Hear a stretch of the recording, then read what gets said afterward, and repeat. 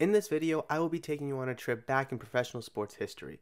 New England professional sports history to be more specific, as I will dive into former professional sports teams that have called the New England area of the United States home. Current teams that play here in New England won't be covered, as I will only be discussing teams that no longer play for a city here in New England.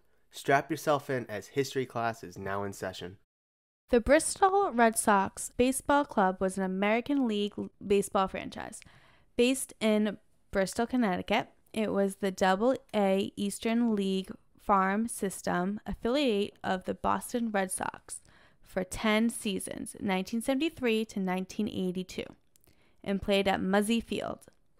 The team was created during the 1972 to the 1973 off-season when the parent Red Sox decided to move their Triple-A franchise, the Louisville Colonels, to Pawtucket, Rhode Island, home of the Sox Eastern League farm team, the Pawtucket Red Sox, since 1970. The Double-A Paw Sox owner, Joe Muzzles, selected Bristol as the site of the relocated Eastern League franchise. The city had previously hosted the Bristol Owls of the Class B Colonial League in 1949 to 1950.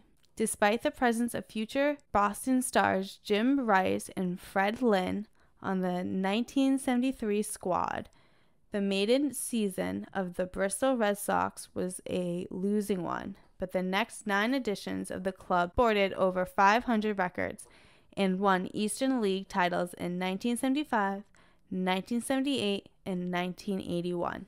Other future MLB or Red Sox stars who played for Bristol included Marty Barrett, Wade Boggs, Oil Can Boyd, Steve Crawford, Bo Diaz, Rich Gidman, Hutch Hubson, Bruce Hurst, Steve Lyons, Old Nipple, Bob Stanley, Dave Stapleton, John Tudor, and Ernie Witt.